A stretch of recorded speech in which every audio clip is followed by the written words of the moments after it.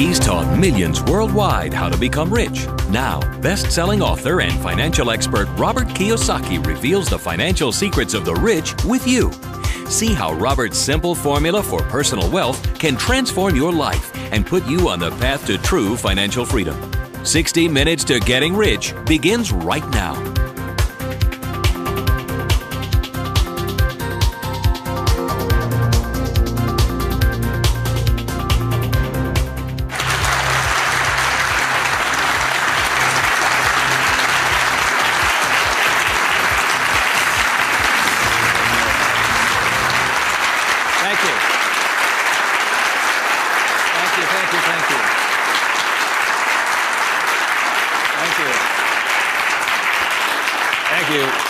Very kind. Thank you very much.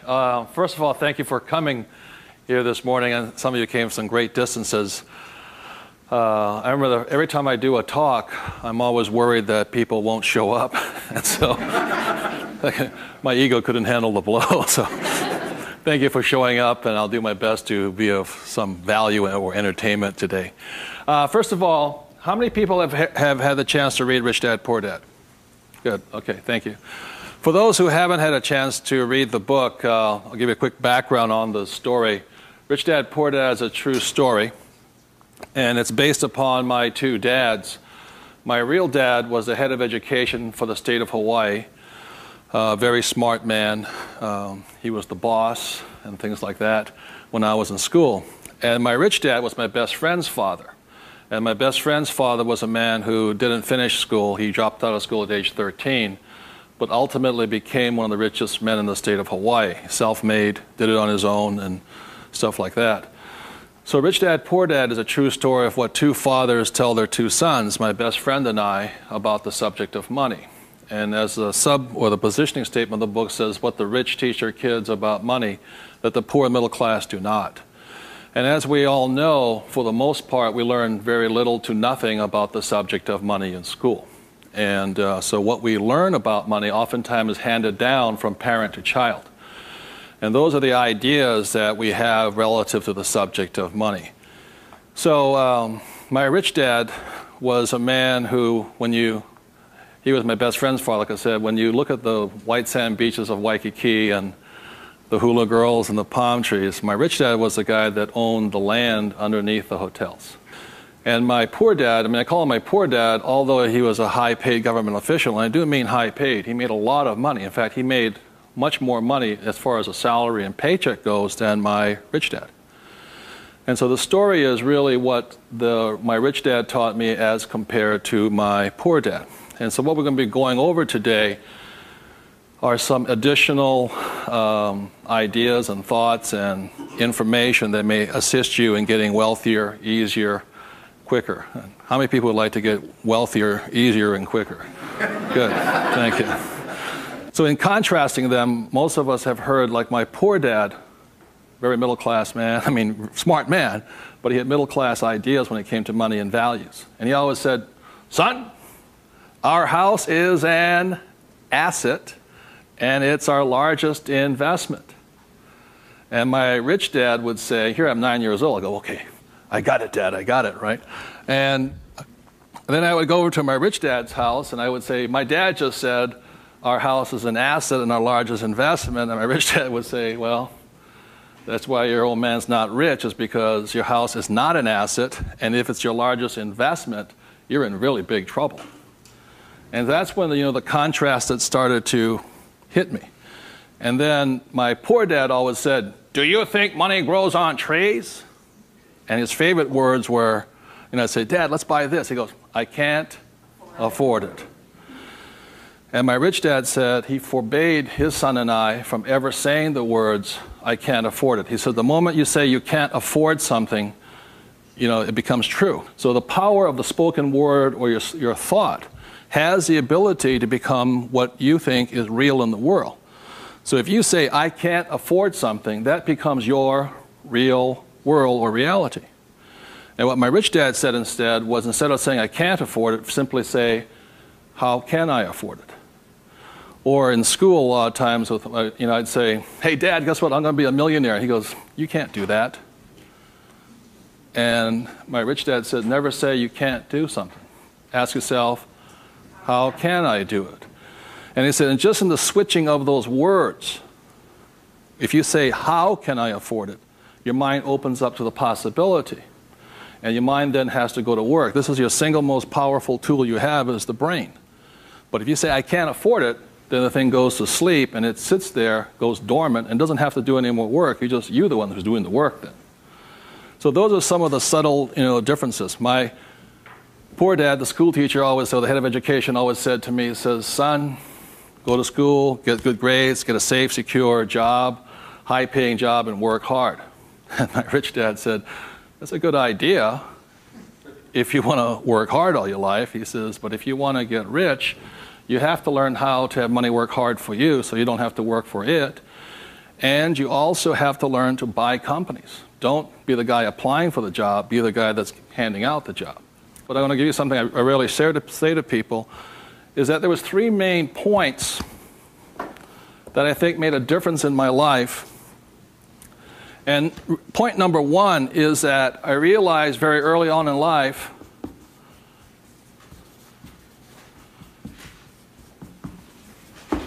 money is a what? Idea. It's whatever you think it is. Now, when people say, well, how can I get more money? I say, well, just first change the way you think. Change your ideas. Now, that's the good news. That's all you have to do. I realize when I talk to people about money, I'm slamming straight into their ideas. And, a lot of times with money, there's several subjects you don't talk about at the dinner table: sex, religion, politics, and money, and whatever. And the reason for that is it's a very volatile subject. Whereas in my family, my poor dad, the school teacher family, was, I'm not interested in money. Money is not that important to me. And began to realize that was my poor dad's idea, it was his attitude.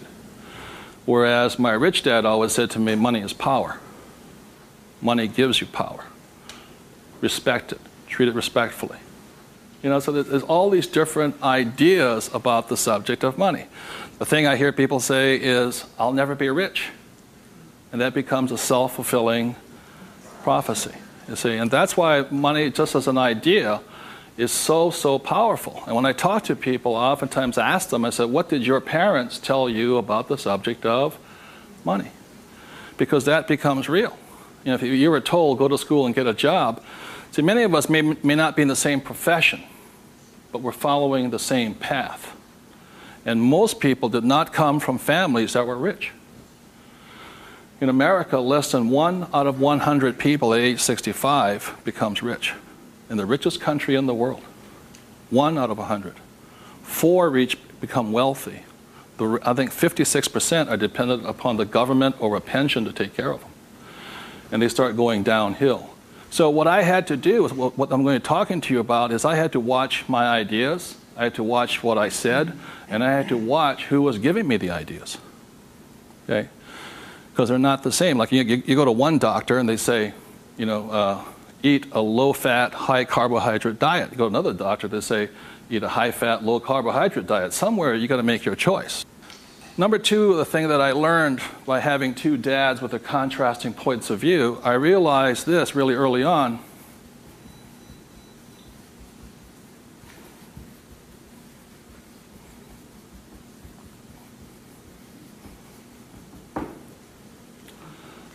I realized that money doesn't make you what? Rich. Because my poor dad made more money than my rich dad. So I think one of the biggest mistakes we've been going into is a lot of times people actually think if I win the lottery, then I'll be rich. Or if I go to Vegas or gamble or my luck changes, then I'll be rich. It has nothing to do with it. Money is a very powerful tool, as my rich dad used to say. If you use it well, it'll make you richer. If you abuse it, it'll make you poor.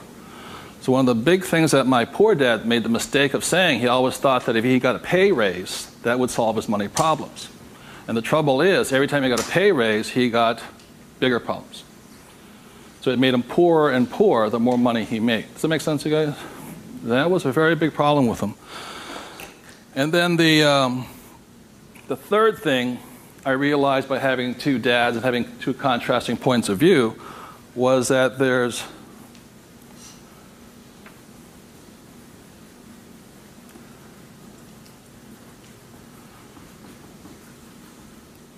two kinds of money problems. One problem is not enough money. The other problem is too much money. And they're both problems. And the thing that I say to people is this, that, like I think most people think they're real special. I'm the only one with money problems. Well, the reality is everybody has money problems. Everybody. Every single person. Every company has money problems. Every country has money problems. Every government has money problems. Everybody has a money problem. What makes you rich or poor or middle class is how you challenge or handle the problem. And what most people do, since, so most of us came from families where the problem was too much or too little. Too little. And that becomes our idea. We think money is scarce, hard to get, work hard for it. Very popular idiom going around today suggesting that the way you get rich is cut up your credit cards. Oh, man. Live below your means. Those are poor people's mentalities. Save, go long term, buy mutual funds. And it's not a rich person's way of thinking. I love my credit cards. They make me happy.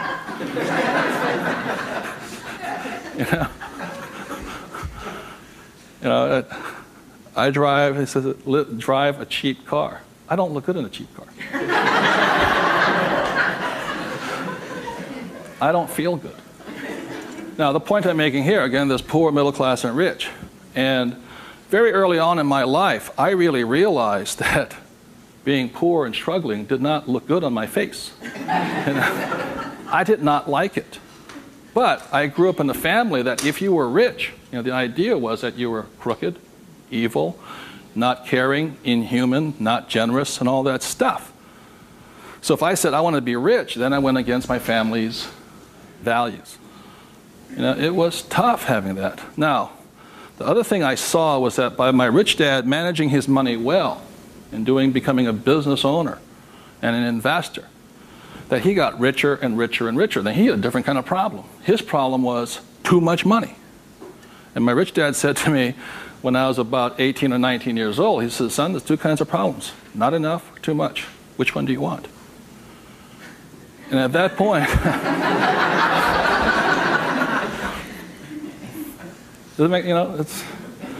and so I made an obvious choice. I said, I like the one with too much. I want to have that problem. And it's a very big problem. So knowing these three different things, I could make different distinctions and different choices in my life. The big point I want to make today is that money comes down to fundamentally a choice. That's all it is.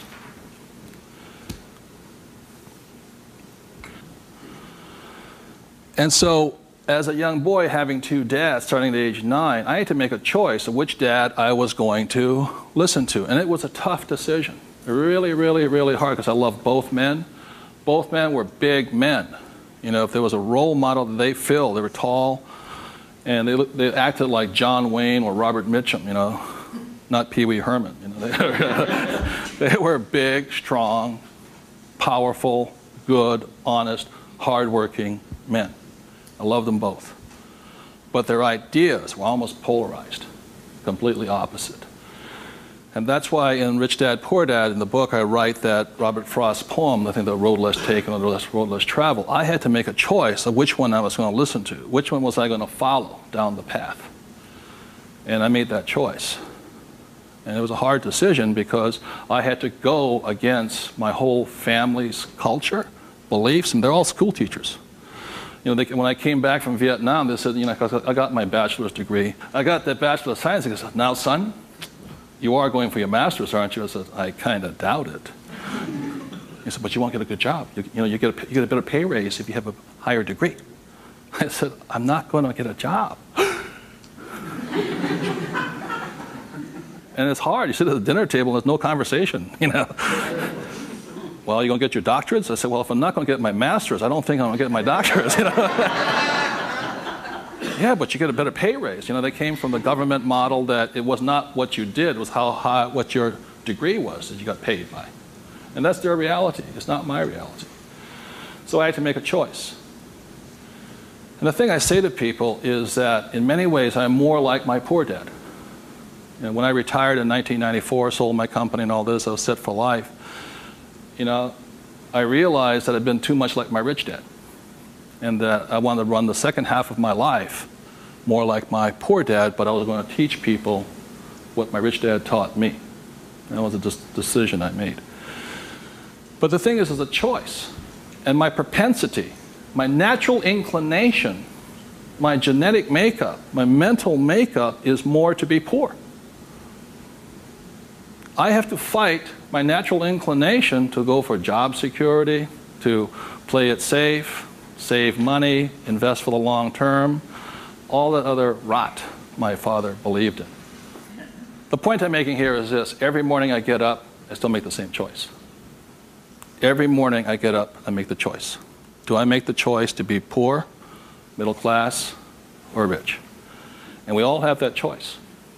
You know, we have to, as individuals, make that choice. By the end of my talk today, you'll find out how easy it is to become exceedingly wealthy. But it's just a choice. Okay. So my intention is to maybe shake some of your core values. You know, think about the way you think, change the way you think. You may want to make some new choices and things like this. That's my purpose. So what I'd like to ask you to do is you find a partner. I'll give you about 30 seconds, and you can just talk it over. You talk about what your parents taught you, what choices you had, but more importantly, talk about this subject here. It's just an idea. What were some of the ideas you got from your family? The idea that you think if you work harder and make more money, will that make you rich? I don't think so. And there's only two kinds of money problems. Which one do you want?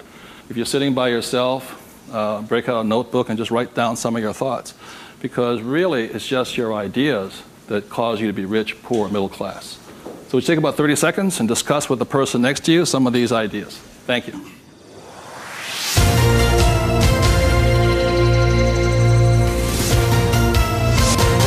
The main point of the book, Rich Dad, Poor Dad, for those who have not read it.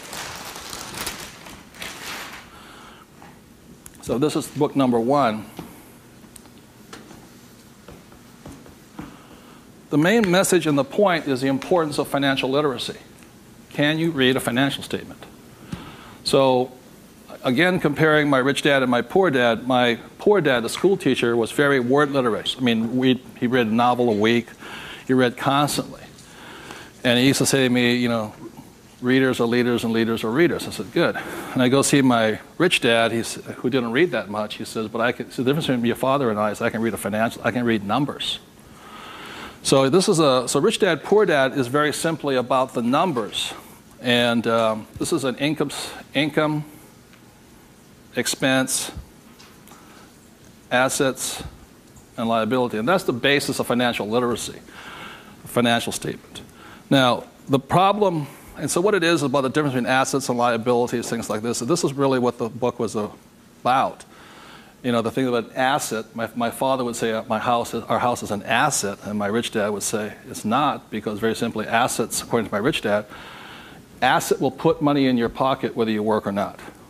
And a liability will take money from your pocket whether you work or not. That was very simply it. The important thing about a financial statement is that it allows you to see the truth instead of being stymied by other people. My bankers never asked me for my report card yet, you know.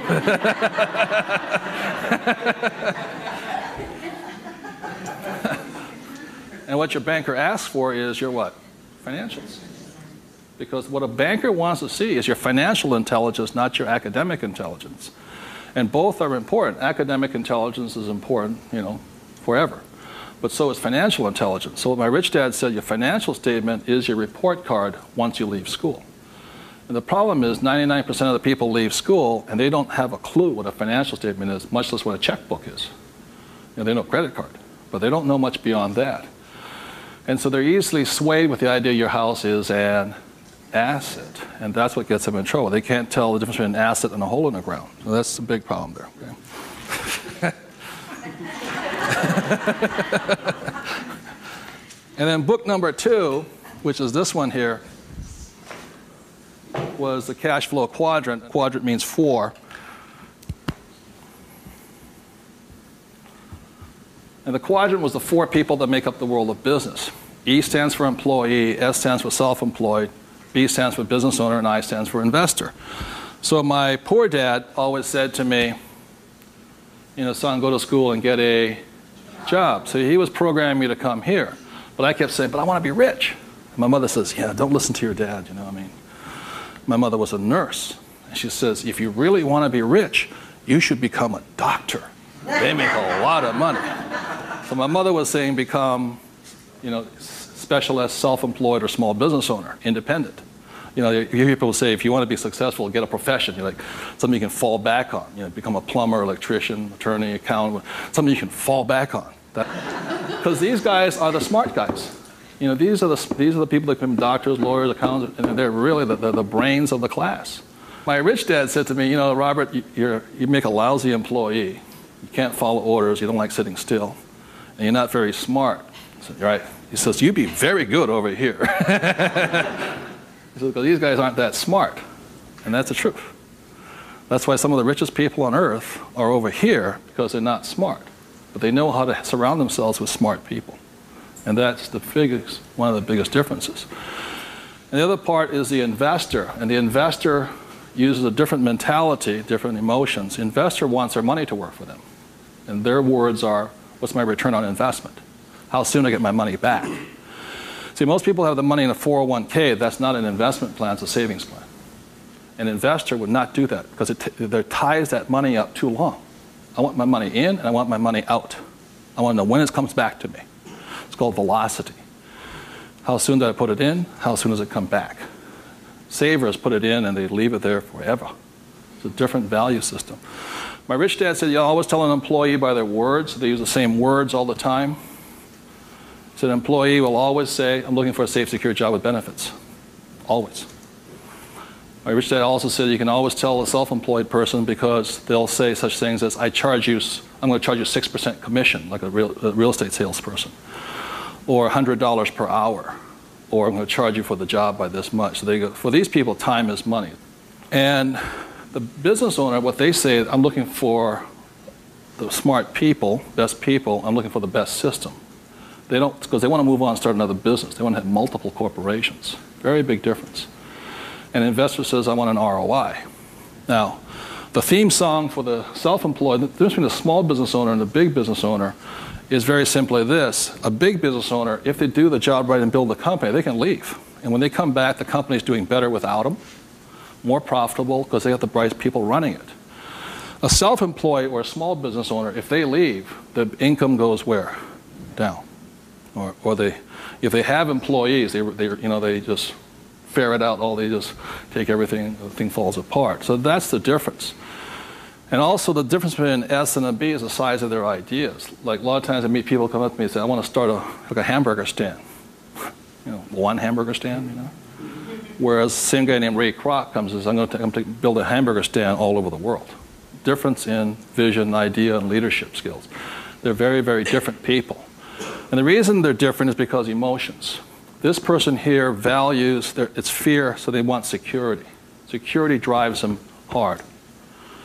So they're fearful. This person over here is lack of trust. And these guys, they're highly specialized. They're also the most satisfying, because they have their own time, their own life, and all this. They're very happy this way, but it has its limitations also. And generally, these people are limited to about $500,000 a year max in here, just because time is money. Over here, it goes unlimited, how much you can earn. So there are very, very big differences in the thing. The investor here, their thing is they're neutral, emotionally neutral. In other words, what that means is they don't care if you're winning or losing. When somebody says, I go to somebody, the stock market's going to crash. But mutual funds get wiped out. They're not neutral. They're reacting. A true investor doesn't care if the market goes up or the market comes down because they're going to make money either way. That's an investor. They really do not care. They know that losing is part of winning. It's called money management, how well you do that and all this. Very, very neutral. And this person over here, the emotion is patience. You have to be patient. These guys want to get paid now. These people may not get paid, I think the average, 3 years, right? They don't get paid. That's why the first question when somebody comes to ask me to invest in their company is, are you willing to work for free for 3 years? I go, no. I said, well, I don't invest with you. Because you're still thinking like this. So those are the emotional differences. Because today, just being an employee is suicidal. Today you have to be employee plus an investor. You can be self-employed plus investor. Okay, you have to be on both sides of the quadrant, is what I'm saying, minimum. Whether you're here, here, or here. If you ever want some time off, you have to be an investor today. So very simply on, starting from the age of 9 and 10, I started here and I stayed here. That makes sense, you guys? I stayed here. Because this is my money working hard for me, so I don't have to work hard for money. It's a different point of view. They're very, very different. The rich have the best investments. Number one, because they have money. People say, how do you find the deals? I say, get rich. Because if you have money, they come find you. It's really simple. The thing about this one here, the richest or the fastest game in the world played today, the way to get rich forever has been this one. I talk about in this book how my rich dad went and bought one of the best pieces of white sand beach in Hawaii. And I said, how did you afford that? He wasn't making any money. He didn't have a job. He wasn't this. He says, how do you afford the best piece of beach in Hawaii? He says, personally, I can't afford it. See, none of these people could afford it either. It was about $10 million. Individually, you cannot afford it, but your business can afford it. It's one of the biggest secrets of all. So the reason I started here and learned to build businesses so I could invest. So I can take down bigger and bigger properties by this. Individually, I cannot do that. I don't earn enough money as an individual, but my company can. So the thing about the third book, which is Rich Dad's Guide to Investing, is called the 90-10 Rule of Money. The 90-10 Rule of Money very simply says is this, is that 10% of the people always make 90% of the money, always. That's a very big part of it. And a big part of the investment book is how do you take your idea, build a business around it, and take your business public. So the reality, as I know, is every single one of you sitting out there in the audience, you have an idea that can make you exceptionally wealthy beyond your wildest dreams. Every one of you is creative enough to have an idea. The trouble is, when you went to school, they didn't train you to be a business owner. They trained you to be an employee, working for the rich. What the rich have the ability to do is take their ideas and create massive businesses out of them. So you have your business, which does your investing for you. And the tax laws are written in your favor, investing through a business. That's how the rich get rich, because they pay less in taxes, very simply because they invest through the B and I quadrants. Investing from here, the laws are written against you here. In America, 1943 was the Current Tax Payment Act, which made anybody who was an employee could not pay themselves first. Government gets paid first. If you get a pay raise, government gets a pay raise. Forever. Forever. You make $1 million, you still pay more in taxes, incrementally. 1986, they passed the Tax Reform Act of '86. All doctors, accountants, attorneys, and the laws were changed against them. But they never changed the laws for the rich, because this is how the rich have gotten rich, by owning corporations and businesses. And that's been in effect since 1215, which is the signing of the Magna Carta. So ever since the thing is, you have to know, you want to get rich, you have to play by the rules of the rich, because the rich make the rules. And for the last thing I'll say about taxes is this. If you're an employee, the tax laws is that your financial looks like this. If you're a business owner, your financial looks like this. And the big difference here is this, is as an employee, your first line item expense is tax. If you're a business owner, it's the last. That is the biggest loophole ever. And that's why the rich get richer. They can take their money that comes in here and goes in here, and these guys, the money comes in and goes there. Very big difference. Okay. So would you take 30 seconds and discuss whatever you have heard so far? Thank you very much.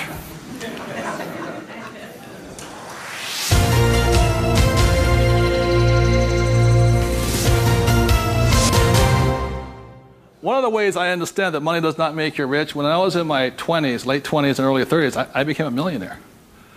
And it went straight to my head.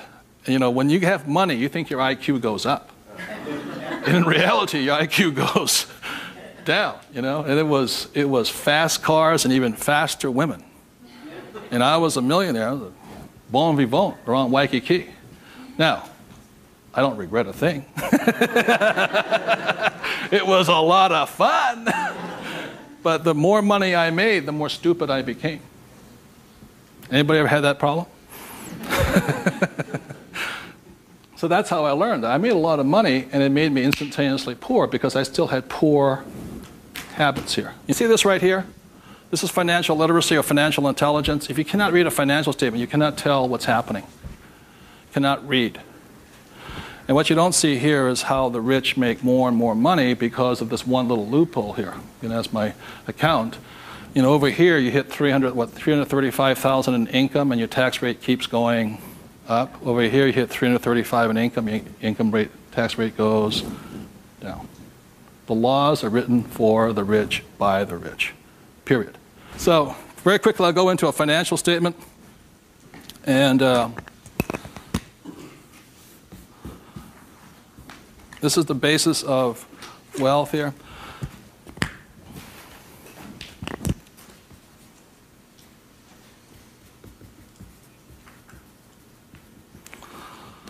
So what happens to most people is they say their house is an asset and all this. My rich dad said, your house is not, whether a house is an asset or not, has nothing to do with this thing here. It has to do with the most single important word in business, and that word is called, what's the word? Cash flow. It's cash flow determines it. So, very simply, when I was 9 years old, my rich dad said an asset is something that flows money into your pocket, and a liability is something that takes money from your pocket. Just because your banker or your accountant says your house is an asset doesn't mean it's an asset. So when I read a financial, I see something listed here, and then I see whether it lodges up here. Now, if it doesn't lodge up here, then it must be going this way. It's going out the expense with no income. Does that make sense, you guys here? That's a very simple way of looking at it. Now, taking it one step further, this is where the confusion sets in, is very simply because if you buy a house for, let's say, $100,000, and you get an $80,000 mortgage on it, you put $20,000 down, the problem is your house is listed both asset as well as liability, and that's where the confusion starts. It's listed in both sides, and that's the problem. So the thing here is this, and by the way, the word mortgage comes from the French word mortir, which means death. You know, so that means you're engaged until you're dead with the house, and it's staggering. So let's say you buy this little green house here. Okay. The way you know it's an asset or liability is, let's say I use it as a rental property, and after paying all taxes, you know, taxes, insurance, and expenses, and all this stuff, I make $100 a month. It shows up over here under income of $100 a month.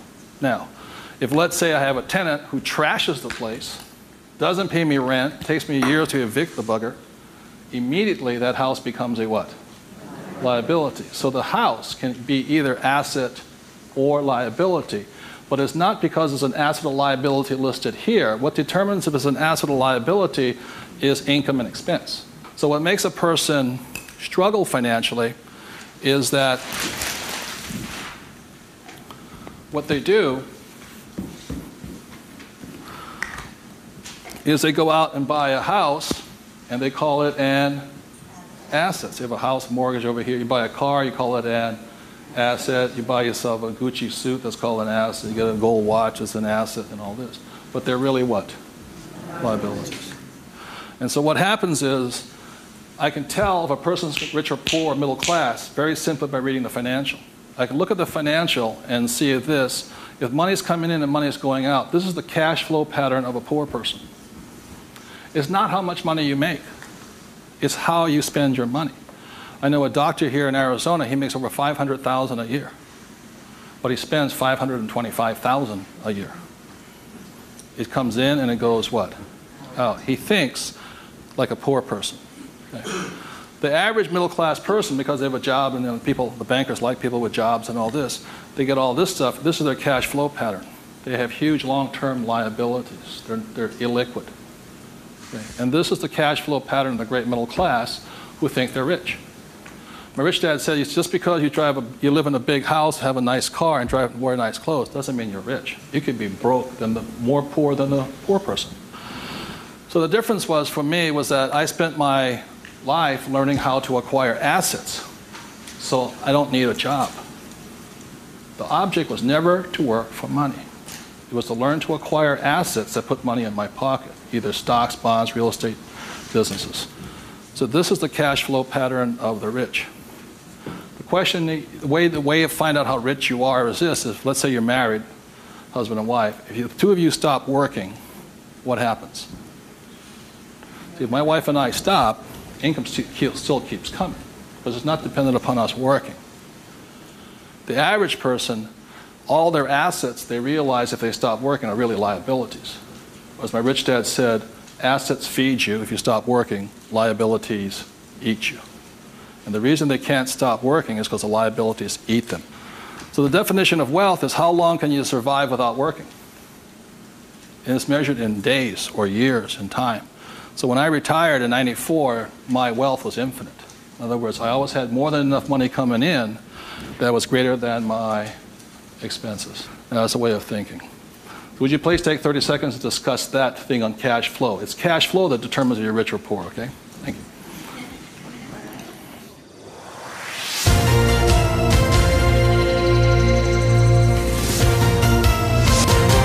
So one of the things I want to be clear on this is whether you're an employee, self-employed, business owner, or investor, the most important thing is this asset column here is your business. One thing my rich dad said, you got to mind your own business. You know, when you become an employee, you mind somebody else's business. You self-employ, you're oftentimes helping somebody else's business. So regardless of where you are, this is your business here. Like I talk about a rich dad, poor dad, you know, somebody says, what profession are you? What business are you? I'm a banker. So, well, what, you know, that's their profession. It's not their business. This is your business. And your business, you should be an investor. You know, managing your own portfolio, acquiring your own assets, be it business, real estate, or paper, like stocks, bonds, and mutual funds. So what we're taught in school is not to mind our own businesses. We're taught to mind everybody else's business. And that's my message, is mind your own business. That's how you get rich, okay? So moving on, last thing is this. So when a banker says to you your house is an asset, he's not lying to you. He's just not saying whose asset it is. It's his asset, right? So when you go across town, you go to your friendly banker, and you'll see that your mortgage is listed under what? Their asset column. So that's the fact right here. It's mortgage here.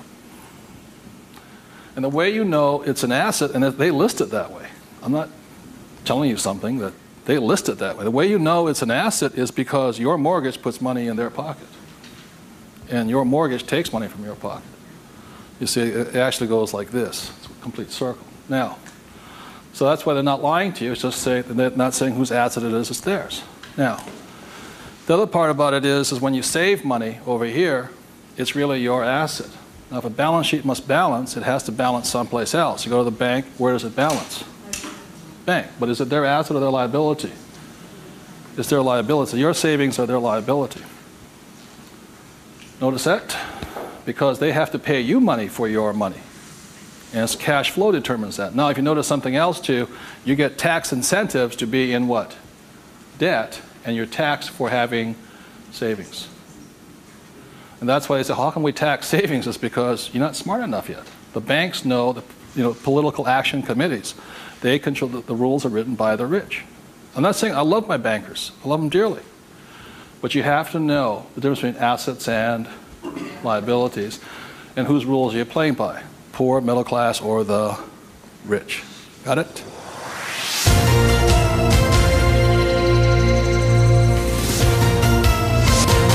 I'm going to talk about a subject that's getting nearer and dearer to many of my peers' hearts lately. And the subject is retirement, or the lack of the ability to retire. So I said the way I retired early has to do with the issue of this.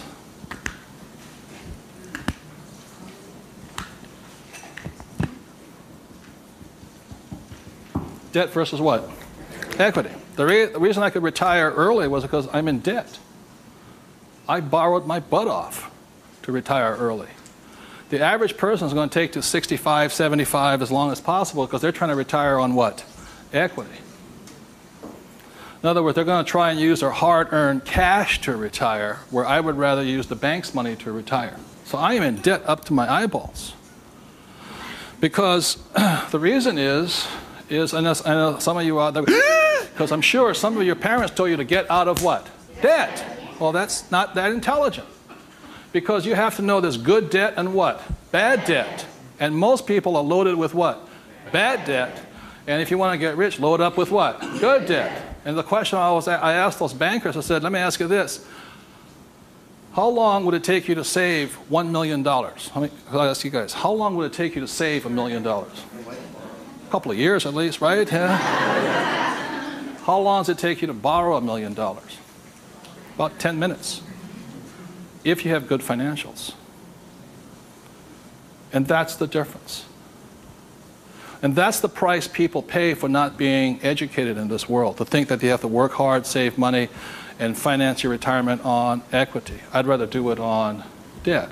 And the way I do it on debt is my banker will always lend me money on a thing called real estate. Always. They will not lend me money to buy stocks, but they will lend, even if it's bank of what stock, their own stock, they won't lend me $1 million for 30 years at 8%. But I find a commercial building, $1 million, 8%, 30, they'll all day long. The thing that scares me right now is never have so many people in the history of the world bet their retirement on the stock market. And they've bet real money. Am I correct? And trust me, the market will crash. Always has and always will. Now, those taking deep breaths right now, because you're not, because that should be good news. Because if it crashes, that's when you get rich. But the people who have been trained to think of playing it safe and all this, they're going to be in terror. Completely different point of view. So the point I'm making here is this. One of the reasons I wanted to get educated, understand cash flow, play the game, was just so I could borrow money faster. When my poor dad always said to get out of debt. Debt was bad. So I just called, I just called my broker down the street here. I said, I need 2.4. He says, come in and sign the paperwork. That was it. 2.4 million, just sign. Now, because I can take that money and make 10 million out of it, the average person will go on vacation with it. Or buy a big house, or buy a boat. It's called fiduciary responsibility. If you can prove you know how to manage your money and you have the good financials, plus you have a couple of million in cash, they'll lend you all the money you want. Because they know my problem is too much money. And the reason I buy real estate is because I get more tax breaks. The real estate is a game of the rich, not paper. It's a really interesting world. So what I'm going to go into is how you can get to the point where you don't, I'm not recommending just go out and borrow today, especially if you have no education. I spent 40 years getting here to the point where I can call my broker up. Before, 10 years ago, I'd call them up and they'd laugh. How much do you want? But I took that as a feedback that I had to improve my financials. Does that make sense to you guys here? To the point where they would say yes. So the difference between my poor dad and my rich dad was this. My poor dad always said, get a high-paying what? Job. Big mistake. Because the trouble with a high-paying job is you get taxed. So my rich dad said, that was my poor dad, high-income job. That was the key to success. That's a very middle-class, pedestrian point of view. The rich know this. It's not how much money you make. It's how much money you keep. You've got to keep it. It is not how much you make. It's how much you keep. It's called the income to expense ratio. In other words, how much drops to your bottom line. Does that make sense to you guys here? Yes. How much drops? So the minimum is 30%. So you're making $1,000. The minimum that can drop is 30%. If you're not going 30% to the bottom line, in other words, this way, and you don't have to do it, I'm just giving you the ratios that work. If you have $1,000 coming in this way, then 300 needs to hit here somehow. That's the ratio. The average person, you know how much is hitting here? Nothing. That's why they're poor. They're making more and more money, a high-paying job, you know. I went to the university to get a high-paying job, and I'm now at GS-19, and I'm getting more money, but less is dropping here. Does that make sense to you guys here? Because they're buying more what? Liability. It's called the income-to-expense ratio. How much is dropping? That's what counts. I listened to Sir John Templeton. He said when he first got married, for every 1,000 that came in, 500 hit here. That's what makes the rich rich. It's not how much they make, it's how much they keep. It's a matter of focus. And my poor dad always said, I'm making more money. And my rich dad says, I'm keeping more money. Big difference, huge difference in long-term wealth. It's how much is hitting this here. So the thing I have is an exercise that'll prove that anybody can be rich. And when I was a little kid, my rich dad gave me one of these. He gave me 3 of these little things. They're called what? Piggy banks. So if you want to get rich, go out and buy 3 of them. Okay? 3 piggy banks. That's all it takes to train yourself to think to be rich. Now, for every piggy bank, so you have 1 piggy bank, 2 piggy banks, 3 piggy banks. 1 is for saving, 1's for investing, and 1 is for tithing or charity. Very important to give. The decision you make today, I'm talking about choices. You can say, well, that's too simple, you know. But the choice you make is for the rest of my life, or for the next 90 days, whatever you can handle, how much am I going to put in each bank every day? Not once a week. Every single day.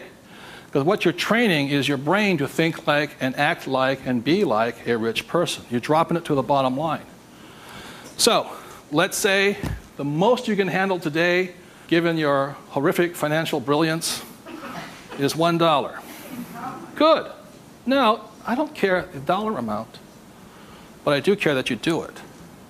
It's just like going to the gym and saying, you know, today I look like a sumo wrestler, but tonight I'll look like Arnold Schwarzenegger. It's not possible, you know what I mean? It's not going to happen. So how many people right now could say for the rest of your life, with 3 piggy banks, you'll put $1 a day away per bank? Good, right? And it's not, and everybody can do it. But the problem is, most people won't. And that's the difference. But once it hits your piggy bank, it's yours for the rest of your life. You pass it on for generations. That's what the rich do. The middle class finds some cheap and tacky excuse to break the bank. Am I correct? You know, I got to spend this money. That was my poor dad. Well, if I make more money, I'll get a pay raise next year in the government, you know, be a GS-19.5. But they kept breaking the bank. Now, it has nothing to do with the dollar amount. It has to do with the habit, the way of thinking, that this is more important to me than eating. It's more important than my kids' clothes. More important than everything else is this. This is first. So start with $1. Everybody can do that. All it is 0 to go to 10. Now, at this point, people say, well, that's not that tough. Try $10 a day. Then you see some heartbeats. At that point, you're now at the boundary of what's possible for you. It's only a 0 added on to it. And you want to spend it. Now, if this becomes easy at $10, then just up it to, and you'll find your heart rate going up. So when people say, well, this is a simple exercise, I'm beyond it, then try going to, it is not the dollar amount. I mean, it's not the things, it's the habit. And you know you're a stud.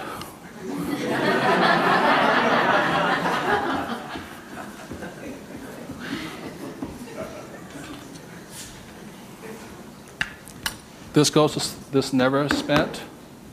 This is what your mad money is. You buy your properties and stocks and bonds, mutual funds with. You can afford to lose this if necessary, but you never lose this one.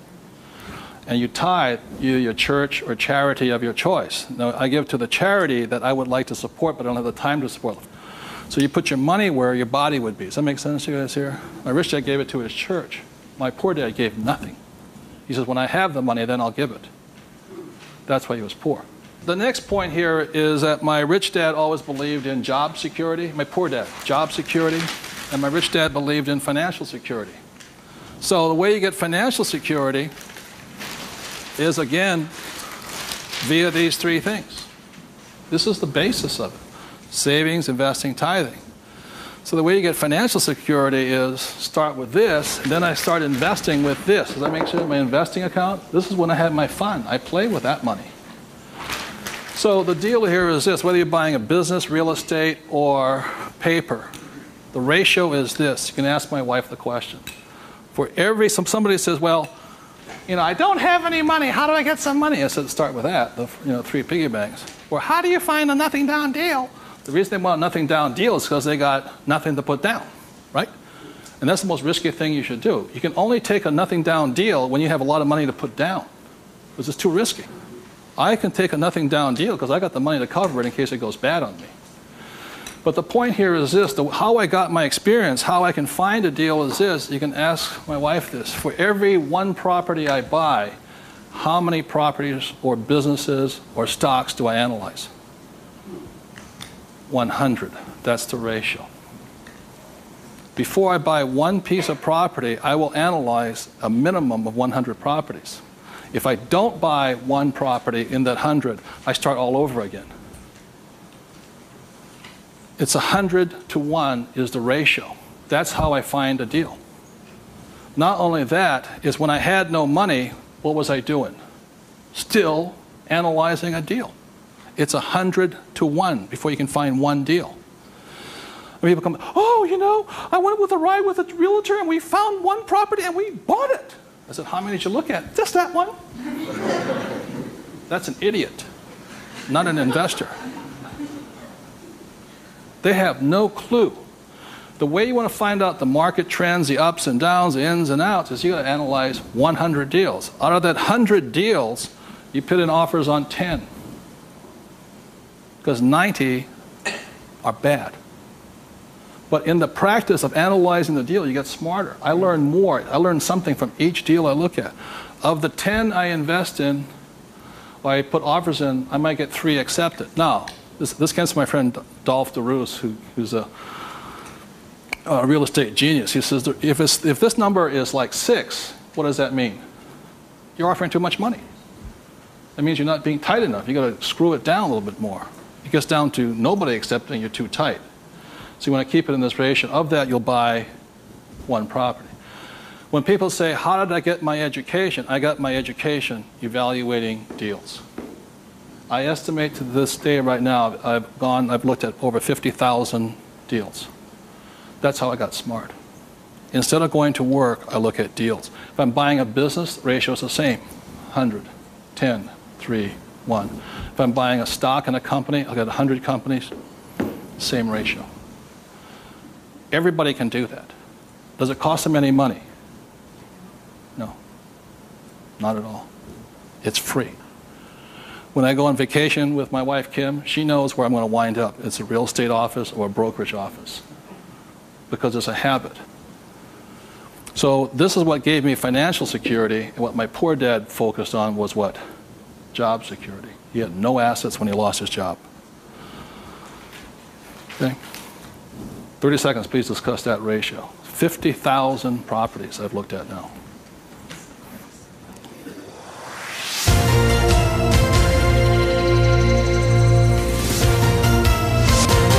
I'm going to do one last thing that, in my experience, keeps most people poor or struggling financially. So you remember the 3 piggy banks? That gives you the money. Doing this, 100 deals. The reason I don't have a job is because it interferes with looking at deals. I don't want to do that. I'm looking at a deal constantly. That's the people that work with me constantly. That's all I'm doing is tracking down deals. It's a waste of time to work. I don't get rich. So that's the thing. The second part is most people don't have the time to spend the time to get rich. They're too busy working for the money. And the third part is most people say it's risky or it's fearful or they chicken out. You know, they see a deal. Even if they see it, they back out. And I've seen so many people do it. And the reason for that is because if this is an iceberg, okay, most people, they say, I'm going to get the 3 piggy banks, I'm going to look at 100 deals, but it comes time to put the money, we call go hard on the dollar. You got to go hard. If this is your conscious mind, let's say, this is your what? Subconscious. Money, sex, politics, religion. This thing takes over. I have seen people go, hey, I might lose money, when the stock market crashes, and what if this is bad, and I'm going to call my accountant, my attorney. This talks. I see them walk away from it. Well, I'll think about it. It doesn't cost you anything to buy a piece of property. Nothing. It costs nothing. It's called you put an option down on it. I sit there and say, well, you want $1 million? I said, here's a $20,000 check. Don't cash it for a week. I'll see you. I option it. Same as in the stock market. Option. I don't use the thing. It doesn't cost you any money to buy a piece of property. But people will talk themselves out of it. Instead of interacting, these guys are reacting. And it's really tough here in Arizona, or you don't know what it's like to be in New York. I'm going, it doesn't make any difference, because the problem is between your ears. Because the fears come up, they start talking. You can't talk to these people at that moment. They're like, and the reason is because of the magic word. What is it? Fear. And what happens to the average person, fear stands for false evidence appearing real. And what I mean by false evidence is that if this starts talking, they'll start gathering the evidence to make sure that it's real. Well, you know that most businesses fail. Let me show you the facts, and let me show you the stats. See, they're looking for all that false evidence. They'll validate, they'll justify it. They'll call their mother, their sister-in-law, their brother-in-law. Yeah, we agree with them. Am I right? Yeah. They'll make it real. It's not real. Like, I got crucified that said, that the 9 out of 10 businesses fail. I said, that's correct. Most of them fail, but one makes it. I said, look, I failed twice. Twice I was part of the 9, but once I made it to the 10. The difference between you and me is you haven't failed at all yet. Yogi Berra once said the great thing about the National League is that if you strike out 7 out of 10 times, you're in the Hall of Fame. So the biggest mistake was my poor dad, my rich dad, this did his thinking for him. He could give you all the reasons why you failed. When I failed, I felt terrible for about a year. It was horrifying. I lost millions of dollars. Self-esteem, I was homeless again, on the street and all this. But once I got that back, I was stronger. Then I failed the next time. Well, but 6 months, depression. Third time I hit it. Difference is my poor dad said, you failed. My rich dad says, you haven't failed enough. There is a difference. And my rich dad also said, failure is part of success. People who avoid failure also avoid success. So your biggest expense is not what you spend. Your biggest expense is the money you're not making because you're afraid. So the thing that my rich dad taught me very early on, called fear.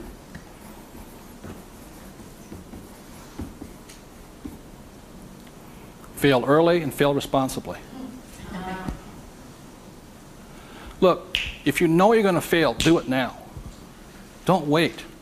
Because each time you make a mistake, you get smarter if you do it responsibly. So the thing that I do is when I fail, I go, like I said to my investors a couple of 4 years ago, I said, I need to raise $3 million. The chances are we're going to fail. And if you can't handle the $50,000 shot, don't put your money in here. There's a good chance I'm going to fail on this one. So people left the room, and I got more money because I was forthright with them.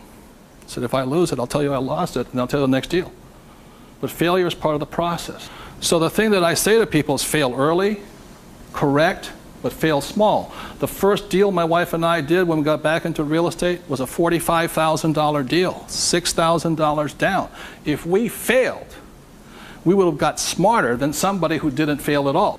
But we didn't. So we pushed the boundary, going bigger and bigger, hoping to fail. Well, everybody's avoiding failure. I'm hoping to fail because I'm going to get smarter. I open my mind up. I ask people for their advice. I synthesize the data and make my own decision. But I live and die. If I make a mistake, I own it. So I apologize. I blew it. I made a mistake. This is what I learned. Continue on. So I want to thank you all for being here. The thing I want to leave you most with is that every morning, as a 9-year-old boy, I thought, who was going to listen to? It was a choice, rich dad or poor dad. Every morning I get up and I still make that choice. Who am I going to listen to? And I hope you make your choices for yourself. Thank you very much.